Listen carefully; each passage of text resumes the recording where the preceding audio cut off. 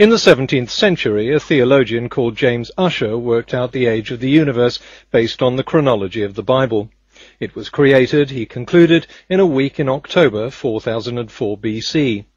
Even today, millions of people still believe that this 17th century calculation is about right, and that the overwhelming evidence of geology, cosmology, paleontology, chemistry, astrophysics, geophysics, stratigraphy and biology is wrong.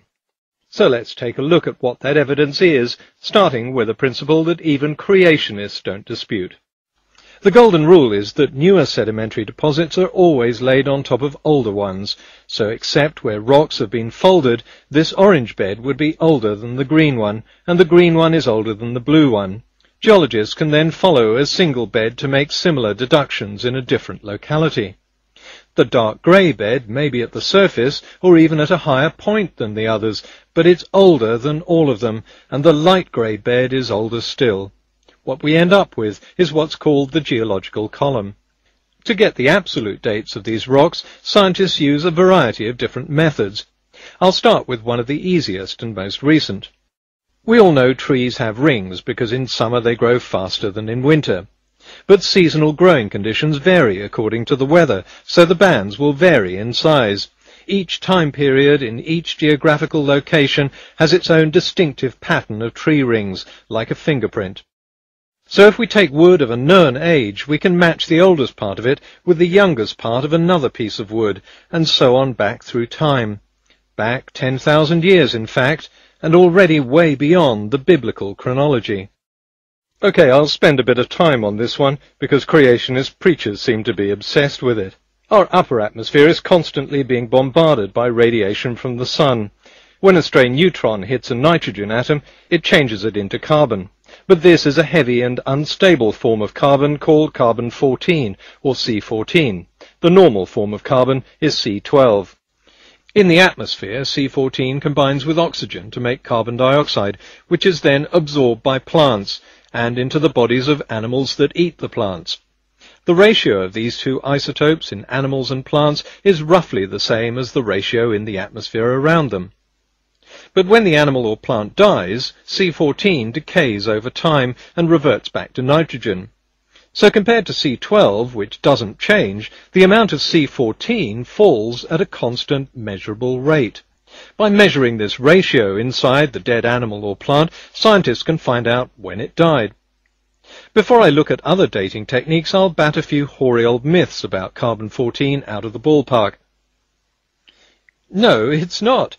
But sometimes, rarely, a sample is wrongly dated because it's contaminated. Bacteria, dead skin, fungus.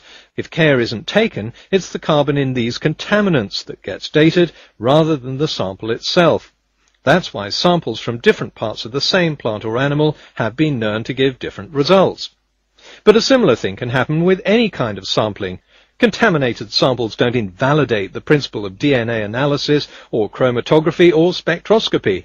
We know they work, and we know carbon dating works. Firstly, carbon dating can be checked against artifacts of known age.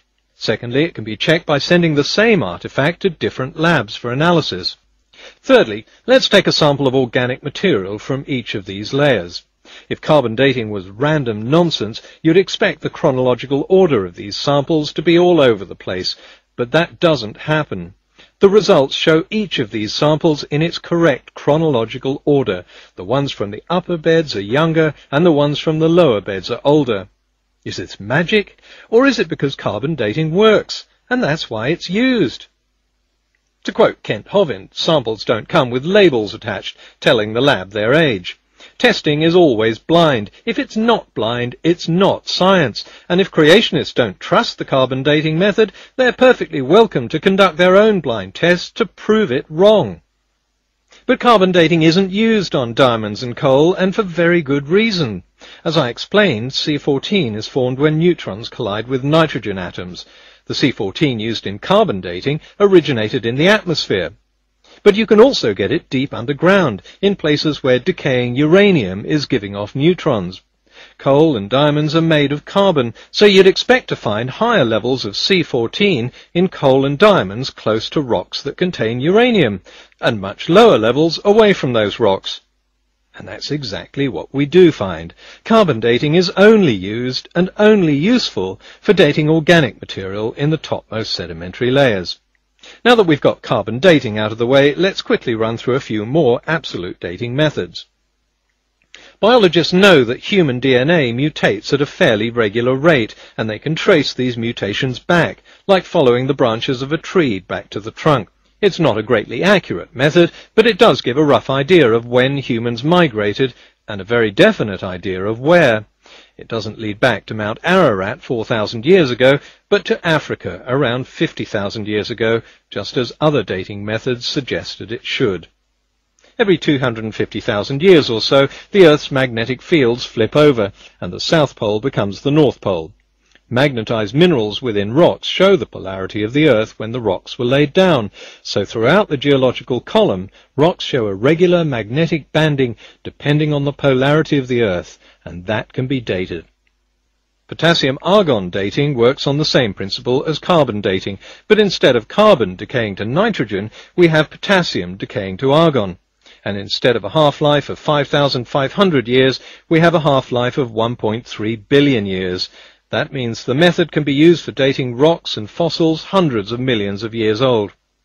The technique has largely been replaced with the far more accurate argon-argon method, and there are other decay processes that can be measured, each with different half-lives, such as uranium-thorium and rubidium-strontium. Radiometric dating takes us back to the oldest rocks we found on Earth, 3.8 billion years old. If you want to go back even further, you have to look into space. My video, The History of the Universe Made Easy, explains how we can calculate the age of stars and galaxies, so I won't repeat that here. Just take a look at the video. What's important is that the results fit perfectly with the chronology we find on Earth. The Sun, for example, doesn't turn out to be younger than the Earth or older than the universe. Its age, based on the amount of hydrogen fused into helium, is exactly what you'd expect. And as with dating methods devised for rocks on Earth, the method for measuring the age of stars and galaxies is devised first and tested afterwards. There's no way of knowing in advance what age these tests will show, but every time the age confirms the known chronology of our world. As technology expands, new dating techniques are constantly being developed. If the world really was around 6,000 years old, you'd expect them to show it, or at least disprove the established chronology. But they don't. Every new technique confirms what we know. There's thermoluminescence that can measure the number of trapped electrons on the surface of volcanic rock. The speed that continents are drifting can be measured today, so their position millions of years ago can be calculated. It matches perfectly with the geological chronology we've already worked out. Climatic banding in sedimentary rocks can be measured, caused by a wobble in the Earth's motion every 12,000 years. I could go on, but there's no time here to list every dating method, let alone spell out the details of how they work. But if creationist preachers are so convinced that every single dating method is wrong, and that the single story they tell is the result of either a huge coincidence or a giant conspiracy, it's very easy for them to prove it. Hey guys, do your own tests. After all, a few creationists have university degrees in biology and geology. Okay then, devise a dating technique of your own choosing. Explain publicly how it works. Have it tested against samples whose age we all agree on, so we know it works. Then go out and take samples of sedimentary rocks throughout the geological column and have them tested by the method you've devised. Not surprisingly, not one of the so-called creation science organizations has bothered to do this. Why not? If the Bible is right, then all the samples would date to around 4,000 years ago and provide strong evidence that the biblical flood was real. But if the Bible is wrong, then the dates will be much older, and more importantly, the chronological order of the samples will be in perfect accord with their comparative ages in the geological column. For some reason, so-called creation scientists, despite their professed faith that the Bible is right, don't think that's a risk worth taking.